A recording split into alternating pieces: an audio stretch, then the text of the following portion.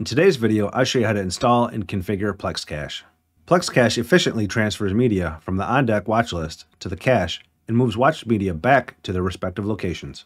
This Python script reduces energy consumption by minimizing the need to spin up the array hard drives when watching recurrent media like TV series. Let's get Plex Cache set up.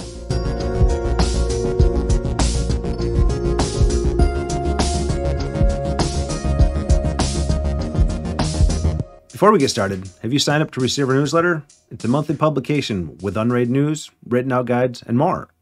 Also, come join us on Discord. It's a growing community where you can post questions and answers to tech questions, along with just hanging out with like-minded people. Join now so you don't miss out. I've left links to both down in the description. Since this is a Python script, we need to make sure that Python 3 is installed in our unraid system. Prior to Unraid 7, NerdTools was the go-to option to get Python installed. NerdTools is no longer supported, so now we have to use Python 3. And I've done a video on Python 3 already, and I'll leave a link to that description down in the description. If you haven't got it installed in your system, it's a real quick video. It only takes a minute or two to get installed. Go ahead and pause this, go do that if you need to. The other thing we're going to need to get installed is user scripts, and I've got a video for that as well, so I'll leave a link to that too. Onto the installation.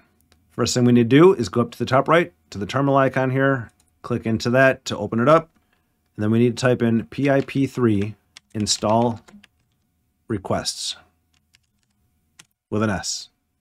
Press enter. Once the requests are installed, we need to install the Plex API. To do that, go ahead and type in pip3 and then install and then Plex API. Then press enter. Once those two are installed, go ahead and type exit and hit enter, and that'll close out that window.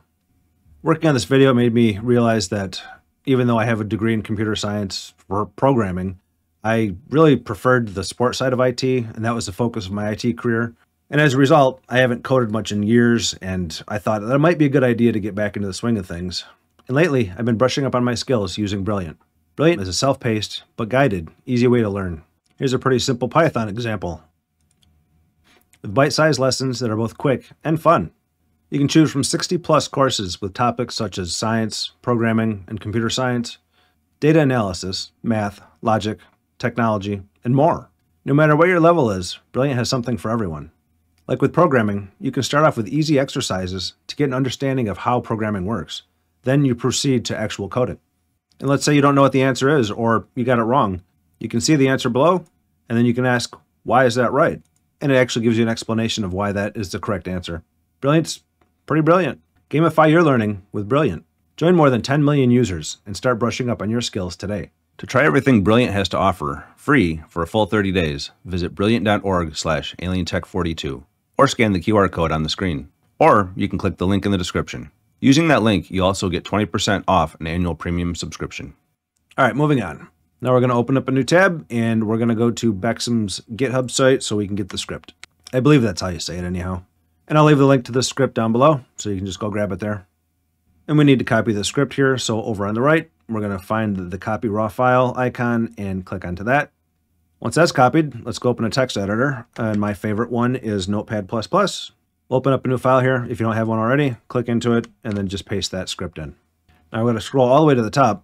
Once you're back at the top, what we're looking for is this line here that says script folder equals, and then it's going to have a location. This is the location where the script's going to go. If you followed any of my other videos where I've done scripts, I put them in my app data folder. So I'm going to go ahead and show you here what my location is. So it's going to be the /mnt/user. We're going to get rid of system, and I'm going to put in data and then scripts. I'll get rid of Plex Cache. That's the only change we need to make. All right, we need to save this. So we're going to go up to File, go to Save As, and I'm going to browse to my server, which is for me going to be //10.0.0.11.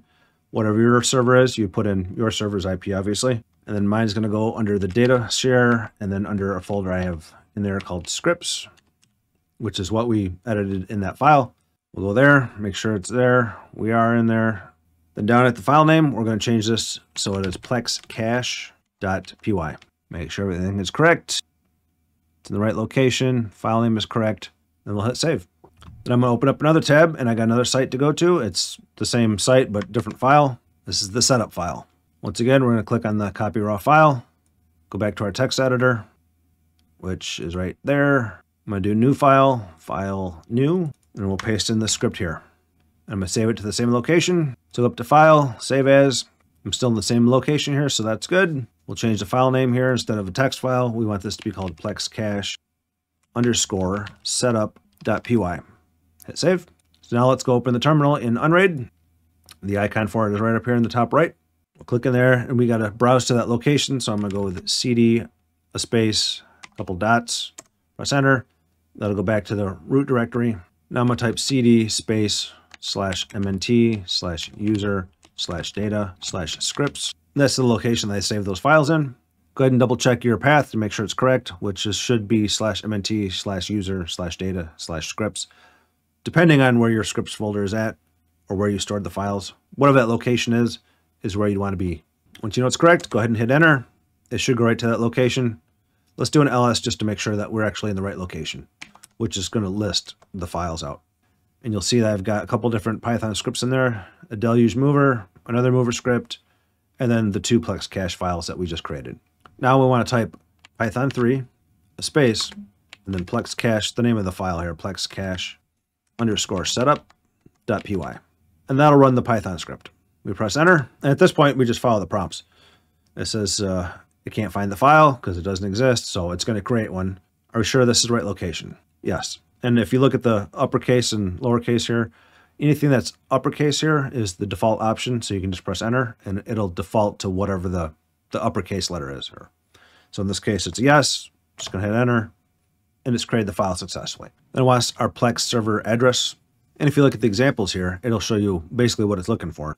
I don't have mine through an outside, web address, so I'm going to do this example here. Mine is going to actually be http:// then my server's IP address, which is 10, not 14, 10.0.0.11, and then the colon, and then the port number for Plex is 32400. If yours is something different, obviously you'd change it to fit whatever your port number is. Double check, make sure it's right. 10.0.0.11, 32400. That all looks good. I'm going to press enter. Then it's going to want my Plex token. To do that, we're going to have to open up Plex. So I'm going to drag this terminal window off to the side, and I'll drag it back in a minute here after we get Plex opened up. Open up a new tab. It's been a while since I've opened the demo one here. All right, so I got Plex open. Now to get the API key out of Plex, it's a couple steps, but it's pretty easy. Let me show you how to do that. In Plex, you can find any library item, but you have to be like on an actual movie or on the actual episode. And in the bottom of it, you'll find these 3 dots listed here. You'll see each one of them when you hover over it. It shows up. Click on those dots. Go all the way to the bottom. Click on the Get Info. At the very bottom of that new window that pops up, you'll see View XML. Go there. Then in the address bar, the URL bar up here, all the way over to the right. All the way. Scroll all the way over there. You'll see where it says X Plex token equals, then a random string of letters and numbers. That random string is your API key. So I'll highlight that and then copy it. Now let's go back to our terminal window. I'll drag that back over here. We'll paste in our token here. So right click, paste, then press enter. And it says Plex is running on Linux, which is correct. Then it's going to list out the first library here, which is, in my case, movies. Do you want to include this library? And we do. So we're going to hit yes. Then press enter. And do you want to do TV shows? Yes. Like I said before, the Y is highlighted. Just going to hit enter, and it selects it. Do you want to include the music? That I don't want to include, so I'm going to hit no. Same with photos. I don't need that. And then it wants to know how many episodes do you want it to fetch at a time. So how many do you want to put on deck to be waiting, to be queued up? The default is 5. I think that's a fair number, so I'm going to leave it at 5. Just press enter. And then the maximum age of media on deck. So it's going to look at the history of how far back something has been viewed. And if I haven't watched a TV show in 3 months or something like that, I probably don't care if it's in the cache part of it. So that's probably too many. 99 here's what's default. I think it's a little much for me. If you're going to go back that far and have stuff cached, that's fine. You're just going to set it to a number that you think is good. For me, 30 days is probably good. If I haven't watched something in a month, I'm probably not going to go back to it right away. So I'm going to change that to 30 and press enter. And then it says, do you want to fetch your watch list media? And I'm going to say no. I don't need any of that added, because if I pull up a movie that is in a watch list thing, then I can wait the extra 2 seconds for it to spin up the drives. Not a big deal. TV show episodes, since our family watches those pretty much every night, it's kind of nice to just have those up immediately. Then do you want to fetch the on-deck media watch list for other users? And you can do yes or no on this one. I don't have any other users, so I'm going to do no. But if you do, go ahead and hit yes. My main account, my production machine, I do have multiple accounts, and then I did go through and do yes and set up those for the different users. And if you do choose yes, it's going to list the user and say, do you want to skip this user? You can do yes or no. And next here, you'll see that it says, do you want to move the watched media from the cache back to the array? So once it's been watched, do you want it to move it back to the array? And yes, we do. So answer yes there and move forward. And it says define the watched cache expiry duration in hours. So how many hours do you want it to set there after it's been watched? The default is 48, and I think that's fine. This is my demo server, so I don't really need it. I'm just going to change it to 24. After 24 hours, it'll move it back after it's been viewed. And then it wants to know the location for the path to your cache drive. So in this case, wherever your cache drive is. And if you've been following my other videos, then you can just put in what I'm going to put in here, which is /mnt/cache/data/media. And then press enter. Test this given path. I don't need to, so I'm going to hit no, and it's defaulted to no anyhow. Then insert the path where your media files are located. So that's going to be where the actual files are on the array. So we're going to go /mnt/user/data/media because they are in the data share in a folder called media. Press enter. Do you want to test this path? And I'm going to go with no again. Next, it's got enter the corresponding NAS unraid library folder for Plex mapped folder of movies in this case. The movies here is what's listed inside of Plex. So if you had something like 3D movies or something different, then that name would be, set according to whatever the folder structure inside of Plex. So all the movies are in what location in Plex? The movies are in the movies location. So that is correct. We'll press enter. Same with TV. My TV stuff is named TV in there. Those are the defaults anyhow. The next option here is saying that if there's an active session in Plex, like it's playing something, do you want it to exit the script? And I don't. So I'm going to leave it at no and move on. How many files do you want to move from the array to the cache at any given time whenever the script runs? The default is 5, and I think that's fine. If you're watching more than 5 episodes of one show in a night, then you'd probably want to increase that up to, whatever the number fitting for you is, 10, 15. So 5 is good. Going to hit enter. The next thing here is how many files do you want to move from the cache to the array at the same time? So let's say you've watched, 4 episodes. Do you want it to move all 4? Do you want it to move, only 2 of those, whatever the number is? And the default is 2, and I think that's a fine number. So if you've got 5 there and you've watched 3 of them, it's going to move 2 back. The next time it runs, the next 24 hours, it'll move the one that you watched before plus another one. Hopefully that all makes sense. So leave it on 2 and continue. Then the last option here is, do you want to debug the script? I don't see any point in it, so I'm going to hit no. And then it finishes up with, thanks for using Bexham's script. And like I said, I think that's how you pronounce the name here. Then he's got listed a link to his GitHub page for this Plex Cache script. And then the last line here, I want to shout out to Bexham for this wonderful quote from Hitchhiker's Guide to the Galaxy. Nicely done.